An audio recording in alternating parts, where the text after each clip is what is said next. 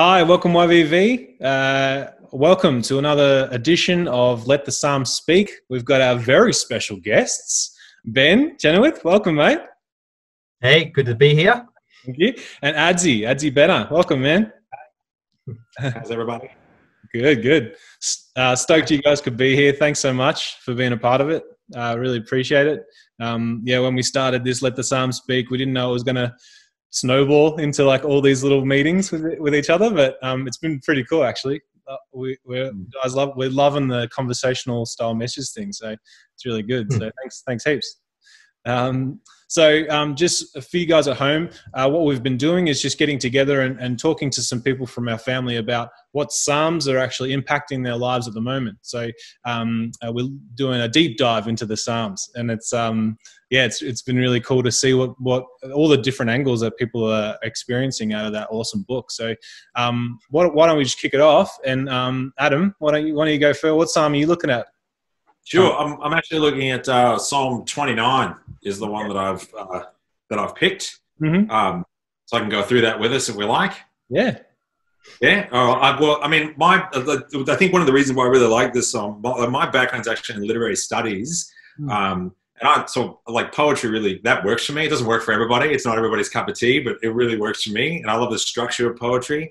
And the structure of Hebrew poetry is really interesting because you have these, it's very common in Hebrew poetry to have couplets that we call it parallelism. A couplet, if you don't know what it is, it's actually just two lines of poetry that are linked together.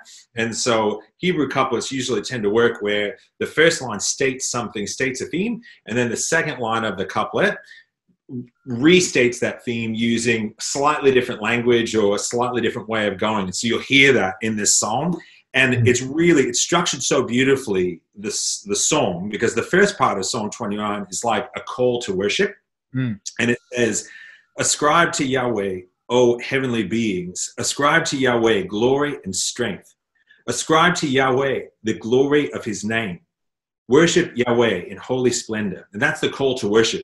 And then you get this cool second section of this psalm, which is just beautiful. And the whole thing is about the voice of God, or the voice of Yahweh. And it just continually, you hear the repetition over and over. The voice, this is starting verse 3. The voice of Yahweh is over the waters. The God of glory thunders. Yahweh over mighty waters. The voice of Yahweh is powerful. The voice of Yahweh is full of majesty. The voice of Yahweh breaks the cedars. Yahweh breaks the cedars of Lebanon. He makes Lebanon skip like a calf, and Sirion like a young wild ox. The voice of Yahweh flashes forth flames of fire. The voice of Yahweh shakes the wilderness. Yahweh shakes the wilderness of Kadesh. So you can hear that parallelism there in those couplets. The voice of Yahweh causes the oaks to whirl and strips the forest bare. And in his temple, all say glory. And then we get this final section that sort of mirrors the call to worship at the beginning. Yahweh sits enthroned over the flood. Yahweh sits enthroned as king forever. May Yahweh give strength to his people. May Yahweh bless his people with peace. And it's just a lovely, tight little psalm. It's so worshipful. And it's just so beautifully constructed. I just love the poetry in it. And that's one that speaks. There's a lot of psalms that speak to me. But just in actually preparing for this and sort of reading through some of the ones that I knew better than others, that one kind of stuck out. And that's why I opted for it, to kind of read through it.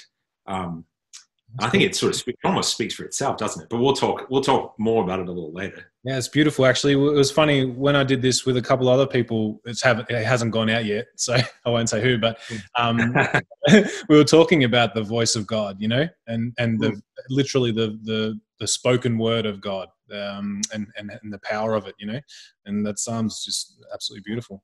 Yeah. Thanks, Ads. That's great. Yeah. So what, Ben? What's the song that you decided to kick on with?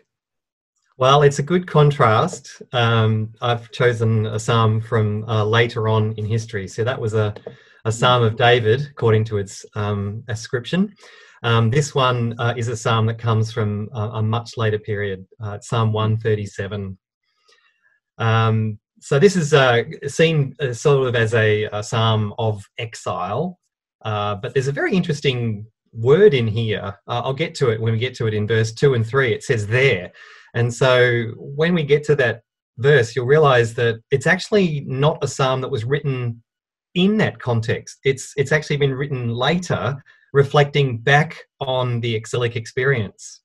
And so, yeah, I think that brings out just a little bit of something which, yeah, we'll see it in a sec. And the other thing you'll know from this psalm, of course, is the Boney M song. By the rivers of Babylon. Yeah, that's this one. It's very, very hard to get that out of your head. When I start reading it, you'll start singing it practically. But it's interesting. They really only dealt with the first couple of verses in the psalm. They didn't go very far, and there's probably a good reason for that. Once we get to verse 9, you can see why you wouldn't put that in a pop song. So I guess you should read it. Psalm 137, NIV translation.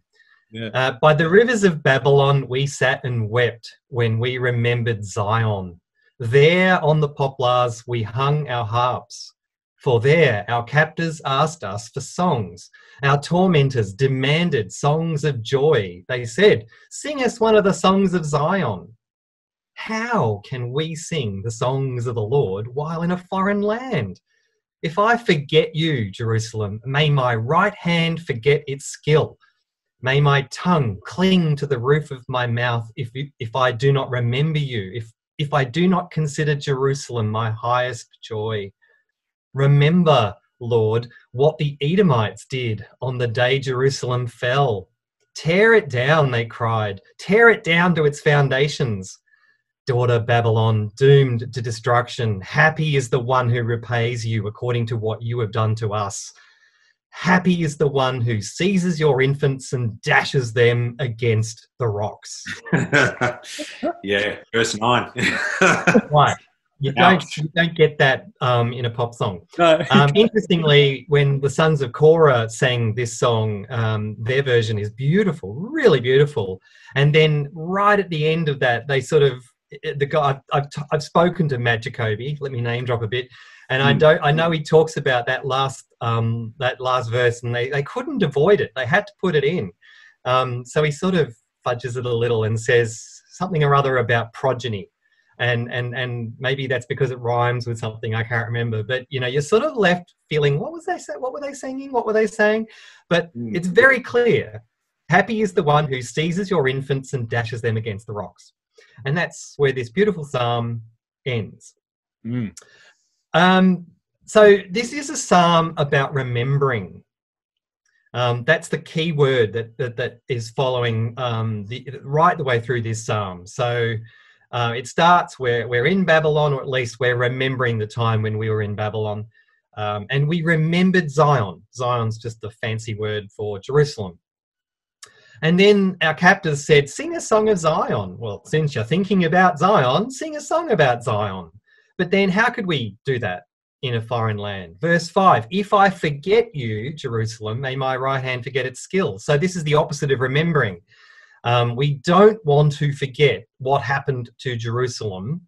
And so I would rather forget how to play the harp or the piano than forget Jerusalem and what happened to Jerusalem. Now, as a piano player, I don't want to forget how to play the piano.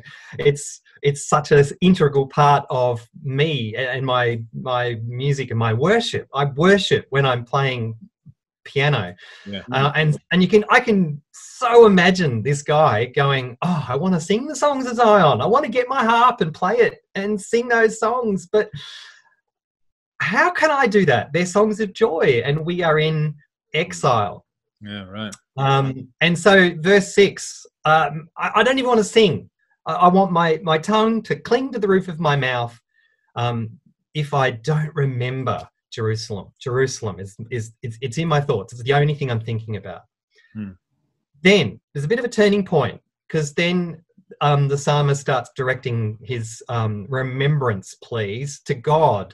And he says in verse 7, remember what the Edomites did on the day Jerusalem fell. Well, I'm remembering what happened to Jerusalem. Well, God, I want you to remember what the Edomites did. They said, tear it down, Jerusalem, tear it down to its foundations. And then, even worse, remember what Babylon did to us. Verse 8, happy is the one who repays you according to what you have done to us. Happy is the one who seizes your infants and dashes them against the rocks. That's what Babylon did to Jerusalem, or to the people of Jerusalem. And the psalmist, it's essentially a plea for God to be just.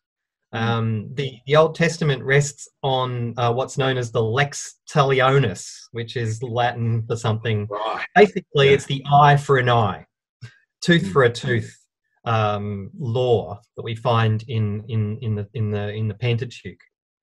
And basically, this was the foundation of Old Testament law. If something has been done to you, then you do something to the other person. And that eye for an eye isn't supposed to be a bad thing. It's actually putting a limit on it. It's like saying, you know, if someone has poked out your eye, well, then you are allowed to poke out their eye, but you're not allowed to poke out both eyes or chop off an arm or kill them. That would be too much. Yeah. I'm glad you said that, Ben, because a lot of people look at the lex talionis as a thing that, I mean, obviously in the New Testament we see something different, but a lot of people look at that as like, oh, isn't this a terrible, awful thing? But really it is saying you can't do more than, like, if somebody takes something from you, you can't do more than that back to them. They're trying to break that cycle of vengeance that just continually goes round and round, doesn't it? Yeah. Yep. That's right. And that limit was actually the new thing that that the Old Testament law brings in comparison to what was going on in a lot of the countries around that time in that sort of context. So this is the psalmist's plea. It's like he's saying, I remember Jerusalem. I remember what happened to Jerusalem, and God, I want you to honor your justice by doing the same to what Babylon did to us. Now, look, that's a bit of a downer sort of psalm. But I think once we get into that second part of our discussion, when we talk about sort of some applications, I think I've got a good way of approaching it. Yeah, well, that's great. Well, so what you're talking about, Ben, to everyone listening at home, is what we're doing is Di's coined a term, message momentum. So what we're doing with these Let the Psalms Speak talks is we're going full circle, and we're asking people who have expressed these psalms to add a little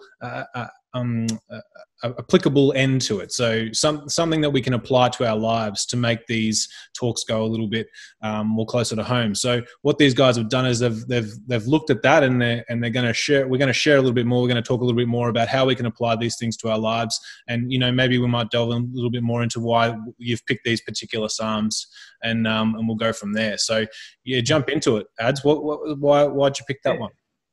Yeah, sure. Like I said, look, there's lots of songs can jump out at you at any time. I mean, you start reading through, there's a lot of ones that speak to you. But I think this one speaks to me because I like the songs that are about God and are just very worshipful. I contrast that. This isn't to be, not to be snarky or anything, but a lot of times we get, certain worship songs today.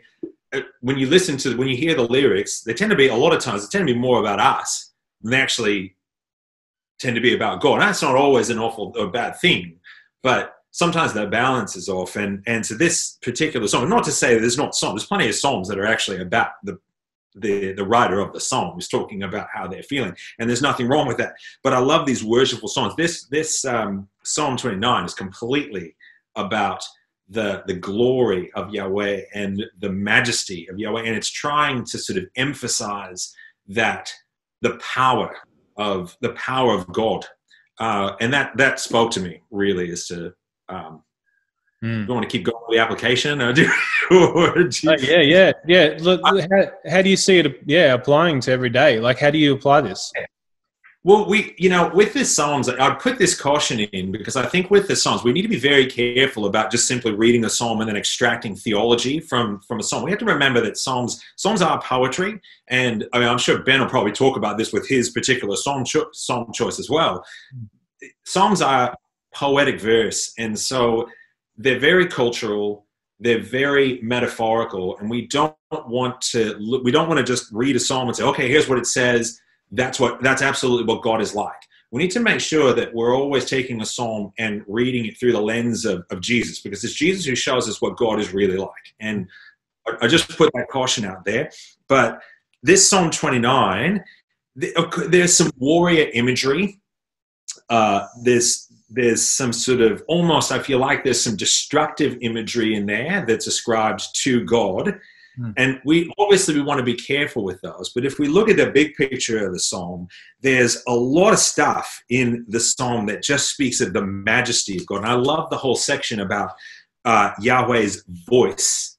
And it talks about the power of Yahweh's voice. And we can sort of relate to that, I think, because we're trying to listen to the voice of God on a day-to-day basis, aren't we? And trying to listen to the voice of the Spirit. So when we get this psalm about the voice of Yahweh, I think, though, rather than being that sort of still small voice that we often think of, this is a psalm about the power of Yahweh's voice and the strength of Yahweh's voice.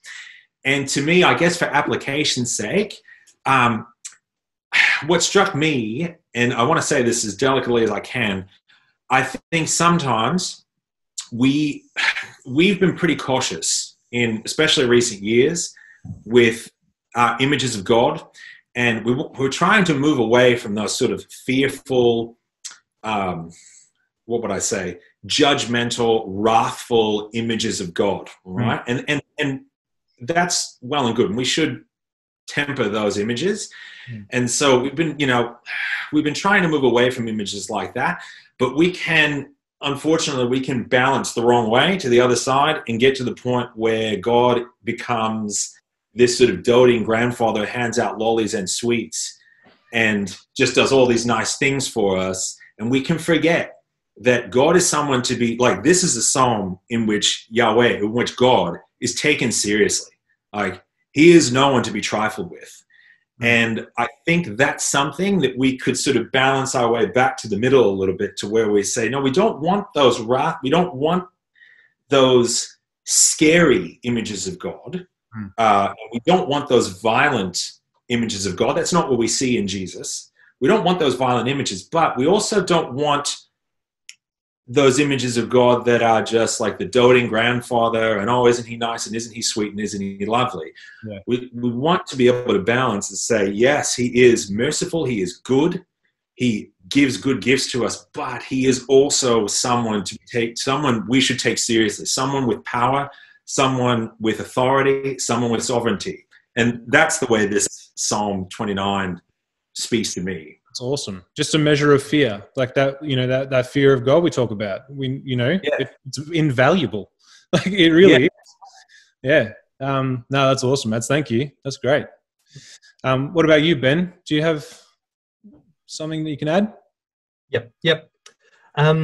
So Psalm 137 is often referred to as an imprecatory psalm. Imprecatory is a bit of an old word, and I even had to make sure I was pronouncing it right by looking it up. And yeah, I think I've got it, at least for Australian. Basically, calling down destruction on one's enemies. Right. And there's a few in Psalms. In fact, Psalm 139, which everyone loves, you knit me together in my mother's womb, fearfully, wonderfully made, blah, blah, blah.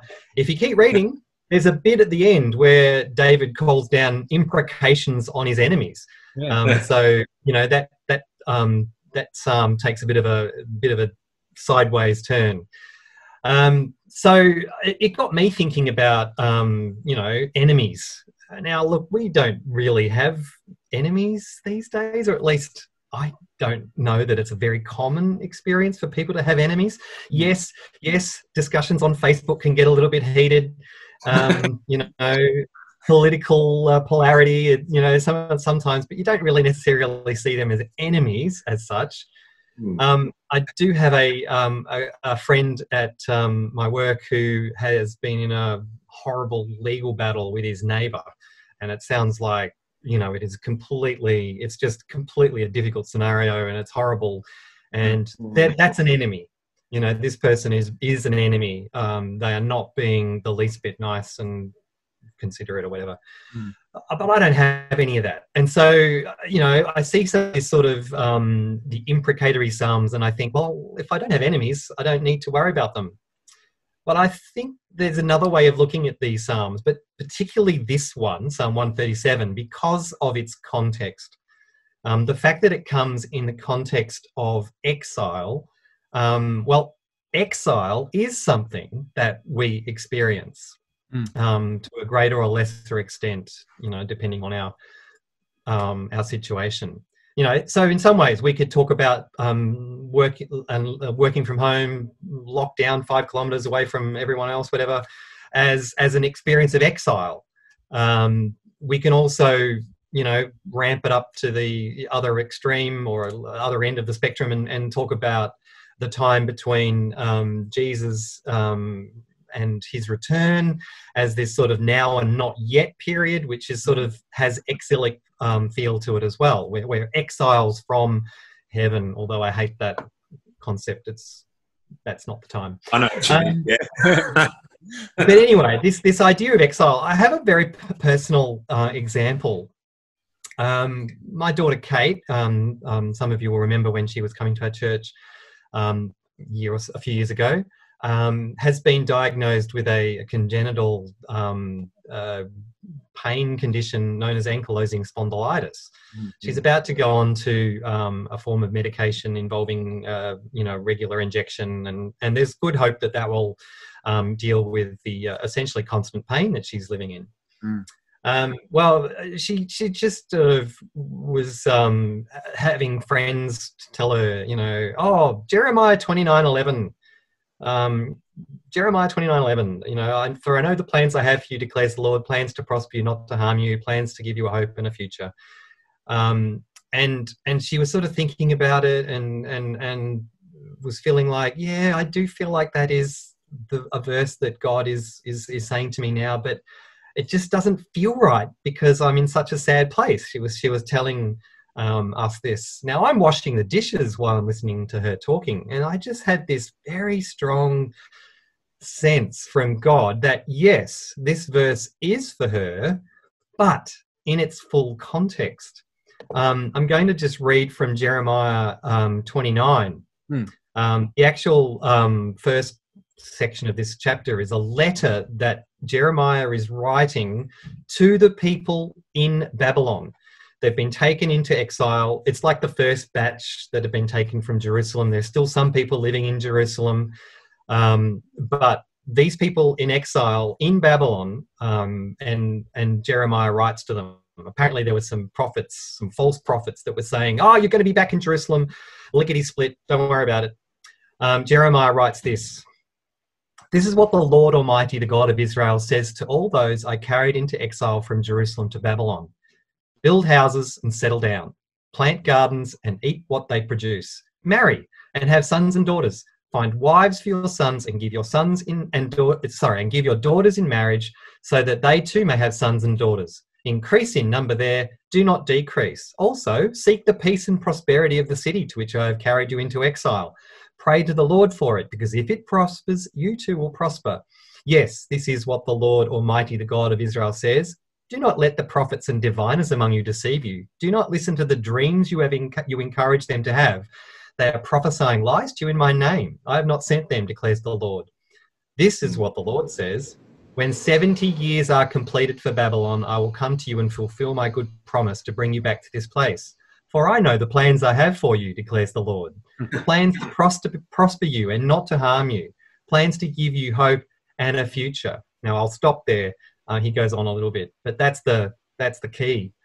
Now, if you were living in Babylon and you received this letter, would you be happy?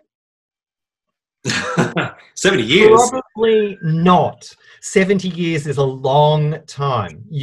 Especially if you're, factor in how long people lived at that time, it'd be very, very unlikely that you living there in Babylon would ever see Jerusalem again. And that is the plans that God has for them. Plans to prosper you and not to harm you. Plans to give you a hope and a future. This is not the plan that you think. This is not the good that you think. This is the plans that I have. and they're not necessarily what you have. Now, I'm thinking this when Kate is saying, I feel like this verse is for me, but I'm not in a happy place. It doesn't feel right. And so I just basically said to Kate, you're right. This verse is for you, but it means that God's plans for you involve you remaining in exile. That is, this life with ankylosing spondylitis. However, those plans are to prosper you and not to harm you. So take courage. God will be with you as you go into this drug treatment. Now, she was crying. I was emotional, and we hugged. And then she just basically felt a real peace about the situation. And look, I'm still praying for her that for a healing. Another aspect of Jeremiah's letter speaks about that. After all, the exile is going to come to an end. It's not permanent, but whether that means healing in this life or whether that means waiting for the new heavens and the new earth, I don't know. And so during this time of exile, this is when these sort of psalms, the psalms of lament, can come into it. Yeah. So yes, God is with us, but in these difficult scenarios, in these difficult situations. And so yeah, I feel like that then becomes another way to pray these imprecatory psalms that we're calling down destruction on our enemies. Well, in Kate's case, the enemy is the sickness that she has. Yeah, that's it. And so all of the emotion that comes out of those quite nasty, difficult psalms then finds a natural place, I guess. Yeah. And so we will continue to pray for her healing, and we'll continue to stand with her as she's going through this time of exile. Yeah. But I just felt that was a good way of dealing with these difficult psalms. Yeah, that's so fresh, Ben. That's so fresh to hear that. I sympathise so much with the situation that you guys are going through. Because you guys know full well that we've had our problems with health, for the last 5 years and stuff. So when I hear that stuff, and I hear that those psalms that seem so foreign, those psalms to me seem so foreign. Like you said, I've never had an enemy in my life. I wouldn't wish chucking their kids off of a cliff, to anything. But to me, that's so fresh to hear. So thanks for that. I'm just hearing. Yeah, it actually links in with the end of the Bible, Revelation 20, where Satan, sin, and death are thrown into the lake of fire. Those are the enemy. Even the text even says the great enemies are dealt with. And then in Revelation 21 and 22, there is no crying, no pain. The old order has passed away. Behold, all things are made new. And that's the ultimate hope that we are looking for once the enemies, the true enemies, have been dealt with. Yeah. I was thinking, it's funny how, talking in those terms, especially by bringing, I love that you brought in the Jeremiah passage, because that one is probably the most misused and misquoted verse among Christians. I mean, maybe one of them. It's up there. There's plenty of them, but there's a certain comfort in the communication from God that this is your situation, and you're gonna not that God said. I mean, not that we stop praying or not that we stop asking for things, but when God sort of communicates to us, this is your situation, and this is the situation I want you to stay in. That hurts, but there's a certain amount of, I find when that happens, when I get those sorts of messages, I think to myself, well, there's a comfort in the acceptance of it. Almost like if this is the situation, then I ask God for comfort and peace in the middle of the situation. And actually, weirdly, I feel better. I feel better when I say, okay, if this is it, then I'll cop it, So I quite like that. Yeah, that's cool. It also links in with, just to bring in another passage, the opening chapters of Ezekiel. where Ezekiel has the vision of God on the throne with the wheels within wheels. Very, very bizarre passage. But the idea is Ezekiel is in Babylon. He is by the river of Babylon, and he has this vision of God. And God's throne is on wheels. It's like God was not limited to being constricted inside the temple. He's with them in exile.